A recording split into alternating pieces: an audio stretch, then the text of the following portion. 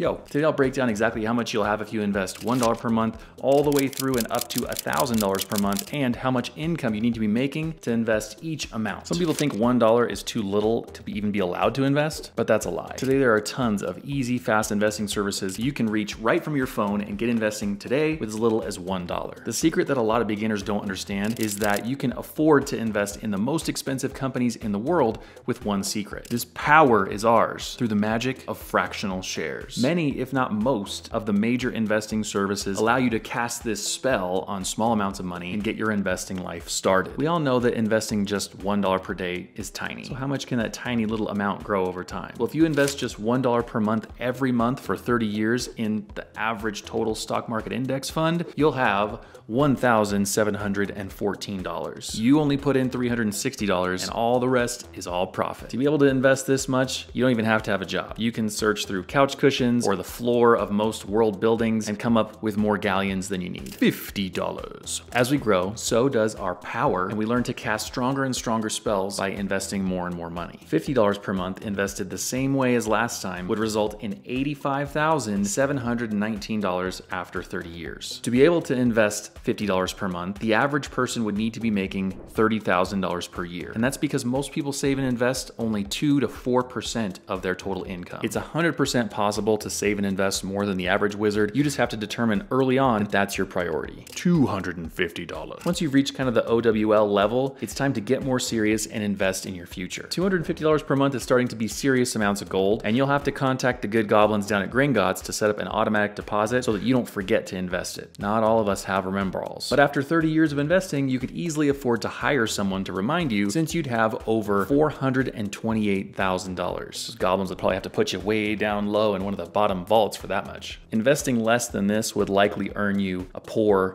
a dreadful, or a troll score on your OWLs. But investing $250 or more is worth at least an acceptable, if not an exceeds expectations. But to be able to afford to do this, most people would need to be earning $150,000 per year. That's only at a 2% savings rate though. You don't have to be like most people, but that's the amount that most people are actually able and willing to save. And that's the reason that I make these videos, is to help you do better than the average bogey flicker so that you can save and invest more wisely than the average person. So subscribe or I'll hex you. Just kidding. $600. To achieve an outstanding, we're gonna have to significantly increase our skill and our wizardry with money. We're now talking about crushing the NEWT levels. Nastily exhausting wizarding test. For us to get that serious and to be as wealthy as half of a Malfoy, we've got to start investing big dollars, big galleons. Investing $600 per month would for sure get you gallons of galleons, like the Weasley twins advertised. Over $1 million to be exact. $1,028,000 after 30 years of investing at $600 a month. Now, the average person with their measly 2% savings rate would have to make an obscene salary to be able to invest this much. $360,000 per year. You'd better be selling all kinds of black market goods in Nocturne Alley to wrangle that kind of coin. Or maybe just sell a lot of joke wands and love potions. Like a lot. $1,000. $1,000 a month is a large amount of money, but to be amongst the most powerful wizards in the world, we have got to do it. We've got to get into that 4 figures per month club in how much we invest. We're talking about at least $1,000 a month every month for 30 years. Doing exactly 1,000 isn't Avada Kedavra powerful, but it's plenty powerful. If you did that, you would have amassed over $1.7 million. That makes Triwizard Tournament winnings look like